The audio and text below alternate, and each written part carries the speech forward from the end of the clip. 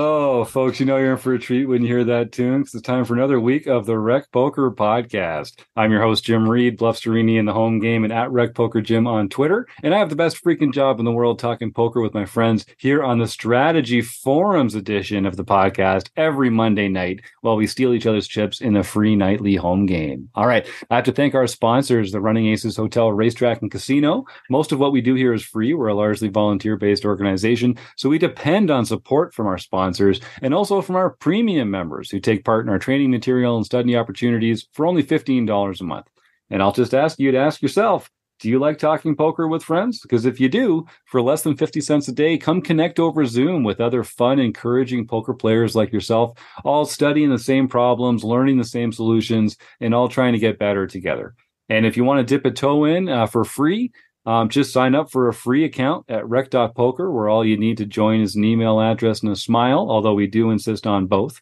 But remember, you can always get your first month of Rec Poker Premium for only $5 by using the code RecPoker at checkout. Now, they let me host the show on Mondays, but I am just one member of the Wrecking Crew, what we like to call our group of wizards that make all the magic happen around here. If you want to find out more about me and the rest of the Wrecking Crew, you can go to rec.poker/crew. But you can just listen up, because you're going to meet one of them tonight, the illustrious John Somsky. John, introduce yourself to Rec Poker Nation, just in case they don't know who you are by now. I'm John Somsky, also known as Poker Geek MN everywhere. So if you don't know, John Somsky is the man who runs everything to do with the Rec Poker Home Game Club. And regular listeners will know that we are featuring a different mixed game every month here at Rec Poker. You're listening to this episode in February, and that's because we're going to introduce the game of Pot Limit Omaha to you so that you've got some time to practice. This will be the featured mixed game in March. So on the second Wednesday of March, we're going to be playing Pot Limit Omaha in our Player of the Year tournament series.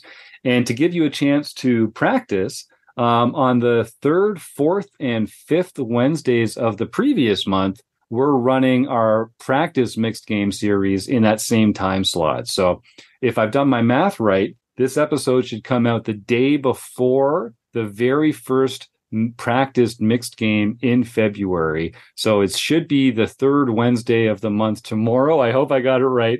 And you can play Pot Limit Omaha for free and practice in our home game club for the next couple of weeks before the March second Wednesday of March comes along, when we start playing for keeps in the Player of the Year race. And I'll also just shout out to our listeners, if you think this is fun, get ready for Marek Madness, which is going to be right around the corner all March long.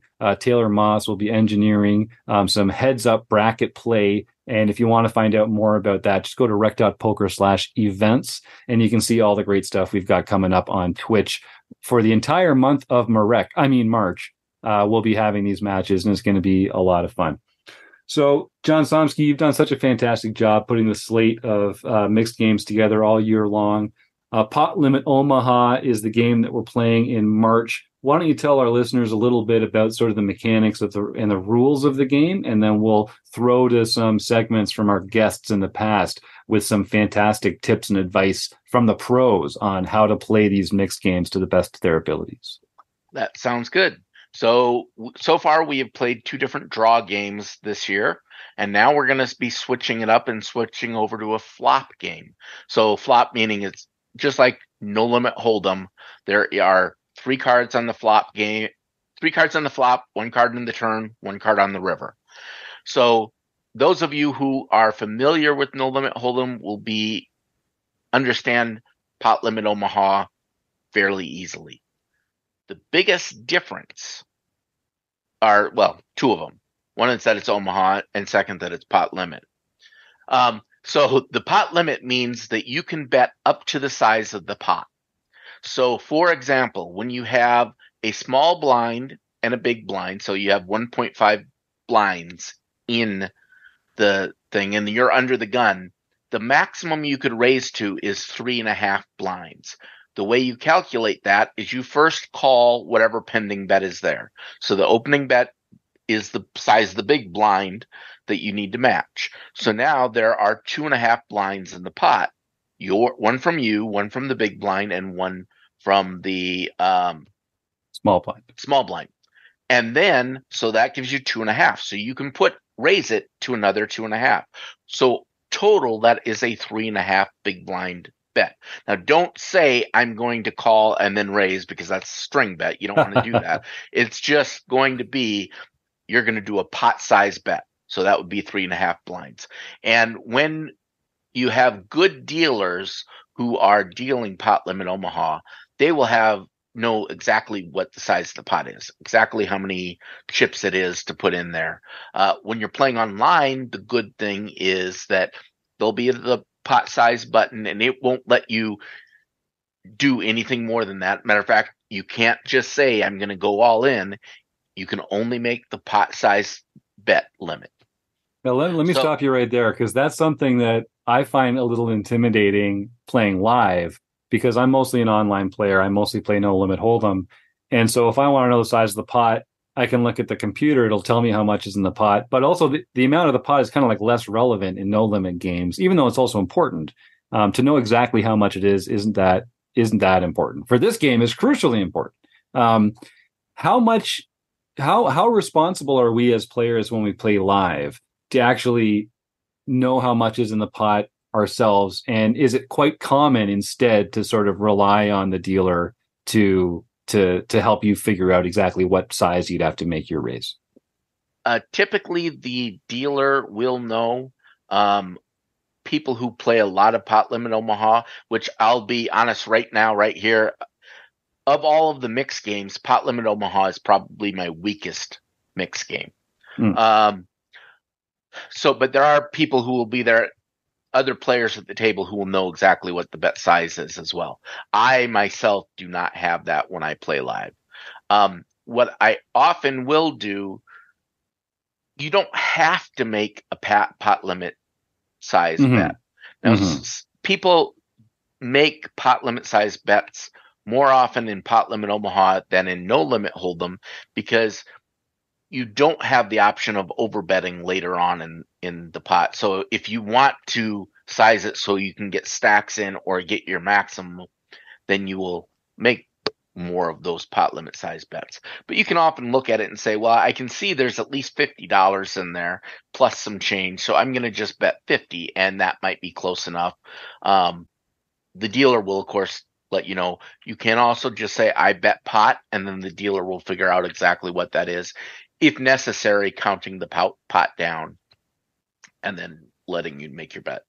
And I think just a simple example, like you shared earlier, is if there's $100 in the pot already, you would be first kind of matching that with your own 100, which would mean there was $200 in the pot.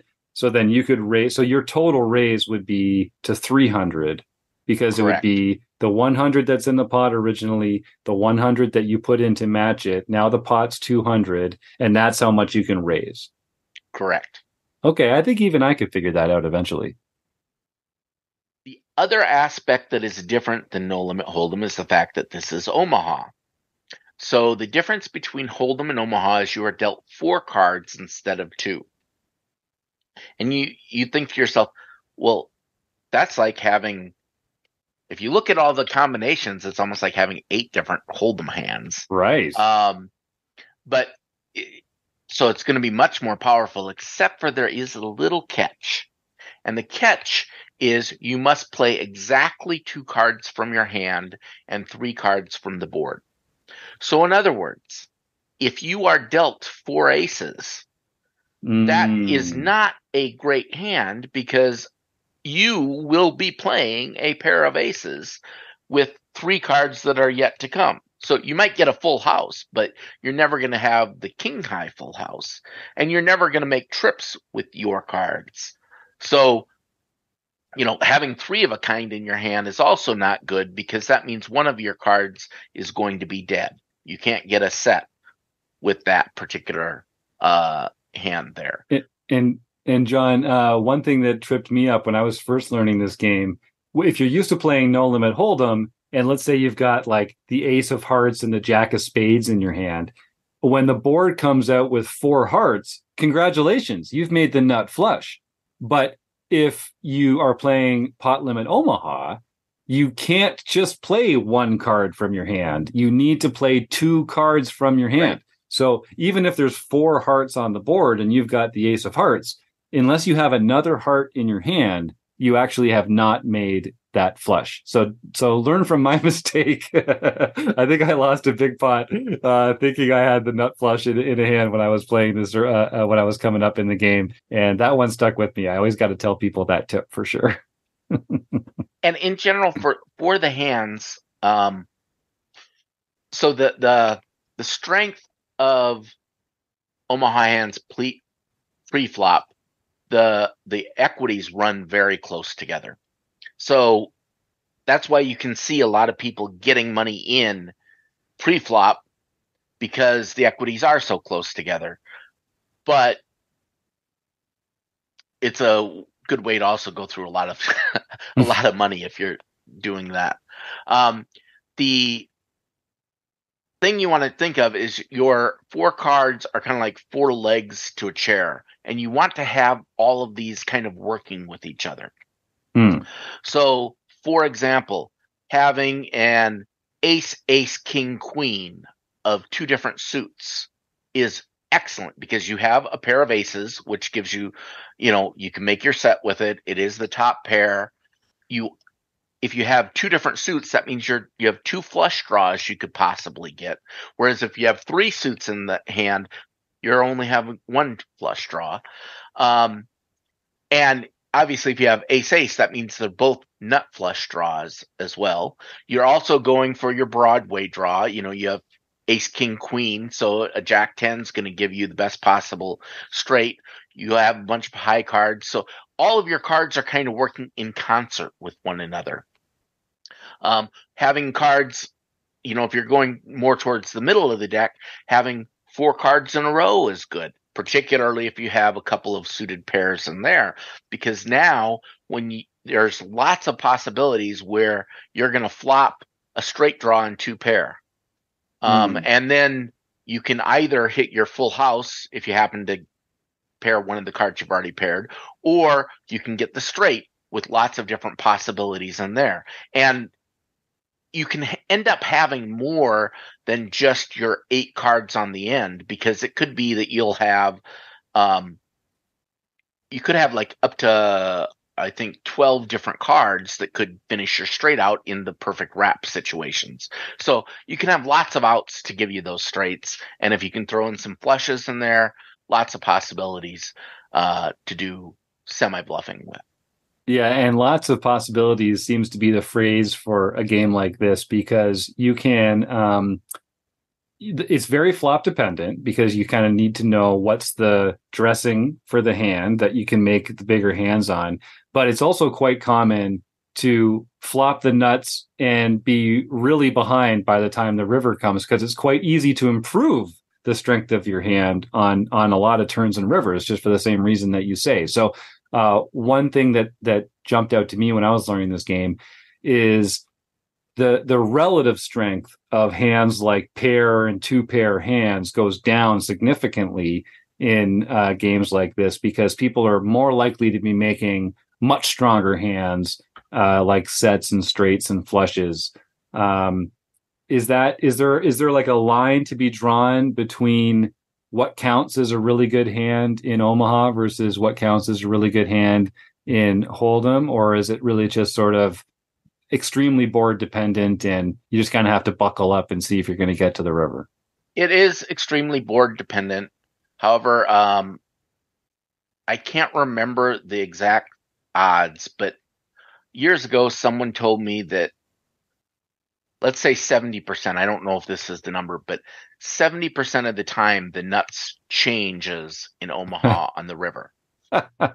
So, what the theoretical nuts was. So it's very difficult, just because you have the nuts on the flop. You can have the nuts on the flop and be in a situation where you should probably fold, because there are so many other draws. If you're playing against lots of other people with lots of other draws, and if you don't have any room to improve, it's time you could be a dog with the nuts on the flop, which is something that I don't know ever happens in hold'em. Right. Other than I guess against a straight flush draw maybe, but there aren't very many cases where you're going to have the nuts on the flop and not be at least have the majority or lion's share of the equity in the pot. So like an example of that would be like having top set on a very wet dynamic board and not having the redraws to the straights or Right. flushes or something like that. And of course, I guess you could fill up. So there is that element to it. But yeah, like in No Limit Hold'em, we talk about like 2-pair plus being like that echelon of hands that you can confidently bet for value on a lot of boards with. And I think you really have to kind of ratchet that up a couple notches because 2-pair feels like it's going to be a loser in Omaha as often as it's a winner, if not more so. I think that's probably right. Yeah. Interesting.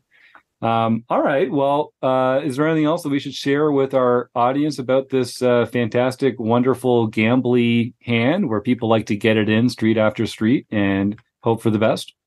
No, I would just suggest listen to all of the voices that are coming after mine for actual strategy here. Because again, this is my weakest game, but I do know the rules, so I can help you out with that at least. Well, thank you so much, John Somsky, for all the work you do for our home game club and our members here at Rec Poker. Listeners at home, stay tuned. You're about to hear some advice and tips from some fantastic mixed game players on how to get the most out of Pot Limit Omaha. Thanks for listening. Okay, Chad McVean, give me a couple tips on how to play Pot Limit Omaha. Well, the great game of PLO, you want to have some good starting hands. What I would consider good, you have to have the ace and the king in there, but you don't want to have any low cards. You don't want to have any middle cards. You want to be making a hand that is going to hold up. You will have people drawing. Remember, a set is just a set. It doesn't matter. It's not going to win. Flush, straight, full house. That's what you need. All right, Chris Fox Wallace, give me some advice on how to play Pot Limit Omaha. I think when I work with students and I'm working with people who aren't terribly advanced, the biggest thing in PLO is if you focus on not being bet off your equity, you tend to end up in the right decision the vast majority of the time. So the decision that an expert will make, you can usually get that same decision with a high frequency just by making sure that you're not being bet off a bunch of equity. So bluff with your hands that absolutely whiffed, but don't bluff with a hand where you're going to be sad when someone raises you and you have to fold. Like having 10-9 on an 8-6-3 board, right? You'd be pretty sad to have to fold that if you bet it. So why are you betting it? Whereas if you had ace, king, queen, jack on that same 8-7-3 board, you're not sad to be raised. If they raise, you need runner to beat them, So bluff with those worst hands and don't bluff with your hands that have some equity. And that same is true for some solid made hands. You don't want to, somebody bets, you don't want to raise 2-pair. And then what? Now, if they jam, are you folding to a draw? And that's horrible? Or are you calling it off against a set and that's horrible? So don't raise there because you don't want to be raised off your equity. Be focused on not having to let go of your equity. And so, don't generate a pot that's so big that you have to fold away a bunch of equity in a big pot, and bet hands that you don't mind folding if somebody raises. All right, Mike Patrick, give me some advice on how to play Pot Limit Omaha. All right. More cards, more fun is generally the mantra when it comes to any mixed games. But in Pot Limit Omaha, it can get you in trouble. Just because you have, 4 cards and you have more possibilities, don't fall in love with that idea because there are a lot of hands that can get you in trouble. Unless you're really super suited and connected, middle cards are going to get you in some trouble. Danglers are the biggest issue that a lot of people have. They will start a hand with 3 good cards and one bad card. So you can have like, king, jack, deuce. And ultimately, you really only just have a pair of kings there. If you are going to have something that's got a dangler in there, make sure that you're super suited. You can play, high cards with one baby down there, so long as you are suited to the nuts. So if you have like an ace deuce with a pair of queens or something in there, you're going to be okay so long as you are drawing to that. That deuce is, going to be part of your flush draw if you're going to go for that. So definitely don't open up your range too wide just because you have too many cards, just because you have more cards. And be careful with the danglers, but they can kind of be okay if you are suited. So I've played a couple of hands of PLO where having that dangler has kind of come in handy, and it's been super disguised, so that can kind of come in handy there. So nice. All right, Norman Chad, give us some tips on how to play Pot Limit Omaha. Pot Limit Omaha is actually pretty simple, but simple as can be difficult. It's hand selection like it is in most games. And then when the flop comes out, because you usually get it all in on the flop, you've got to be in a good position. You do not want to be trailing. So in Pot Limit Omaha, you want to start with hands that work together. So those are cards that could make straights, 3 cards to a straight with a pair like king, queen, jack. If that's double suited, you're going to Sizzler. So you want double suited hands. You want to be drawing to the nuts. You always want to be drawing to the nuts. In Pot Limit, as Pot Limit players will tell you, it's unlike No Limit. You can flop a set in Pot Limit and be statistically behind against a combination draw of flushes and straights. So you just got to make sure you're playing hands that work together and are drawing to the nuts. All right, Rob Washam, give me a tip on how to play Pot Limit Omaha. All right, the biggest mistakes I see PLO players make is playing too many hands pre-flop. It looks like you have all these opportunities to make hands because you have 4 cards. And now, obviously, you have to use 2 of the cards in your hand when you're playing PLO. But it seems like you have all of these opportunities to make hands. But to quote our boy Tommy Angelo, don't play hands with danglers. You want everything to be connected in some way. You don't want that, you got 9-10 jack, it looks really great, but then you have a 4 with it. Well, it's not, that 4 doesn't come into play at all. So now you're only playing 3 cards against everybody else's 4 cards.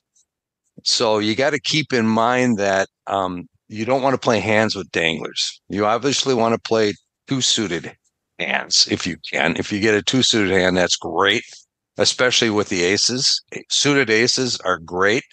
Keep in mind, even a suited ace with a dangler is not that great of a hand because the dangler is not going to come into play.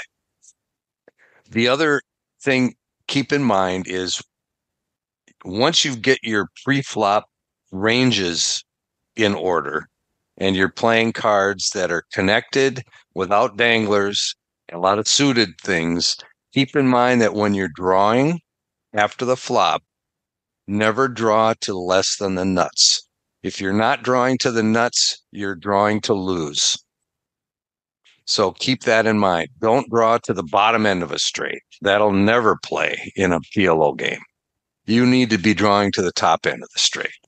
Same with the flushes. Don't draw to a 10 high flush because somebody else is going to have a jack, queen, king, or ace high flush because there's just so many cards out there that can make hands. So keep that in mind. Pre-flop, I think, is the key. Don't play too many cards, even though they look so nice. They look so friendly. Let's play this hand. It's just going to lead you to doom. And that's all I got for PLO. Robbie Strazynski, give me some advice on how to play Pot Limit Omaha. Okay, this is not necessarily game specific, but I would say brush up on your math because one of the more intimidating things at a Pot Limit Omaha table is when someone just says pot, pot, pot, and they instantly know exactly how much that is. So you should be that guy. You should be that girl. Try to pay attention to the math and get used to adding the value of chips or knowing based on how many players are in the hand what the pot's going to be. Brush up on that. All right. Well, that was another fun conversation about mixed games. My thanks to, of course, the Running Aces Hotel, Racetrack, and Casino for their support over the years. To John Somsky and the other members of our Wrecking Crew panel here talking about their love of mixed games. And all our fantastic guests who contributed their segments, their thoughts and tips and advice on how to get the most out of some different mixed games that we're going to be playing. So I'd encourage you, head on over to rec.poker, sign up for a free account there. You can go to rec.poker/home game and find out all about the different mixed games that are being played throughout the year, a different one every month. And I would encourage our listeners, if you're a no limit hold'em player, dip a toe into some of the mixed games. You'll be surprised how much fun you can have. So without further ado, I'll just say thanks for joining us for another week of the Rec Poker Podcast. And I hope I get to see you all again next week or sometime real soon. Good luck on the felt, folks. Thanks again. Bye for now.